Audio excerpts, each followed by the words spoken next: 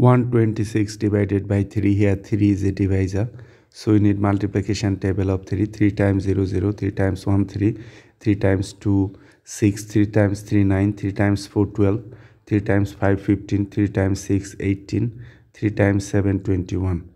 To find out the multiplication table of 3, just add 3 with the previous step. 0 plus 3 3, 3 plus 3 6, 6 plus 3 9, 9 plus 3 12, 12 plus 3 15, 15 plus 3 18, 18 plus 3 21.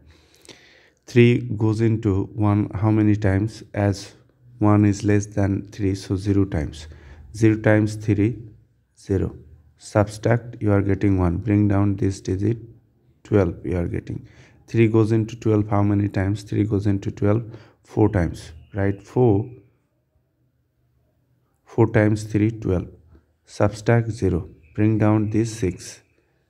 0 6 means 6. So 3 goes into 6 how many times? 3 goes into 6 2 times. 2 times 3 6. Subtract 0. So our answer is 042. That is 42 is our answer or quotient.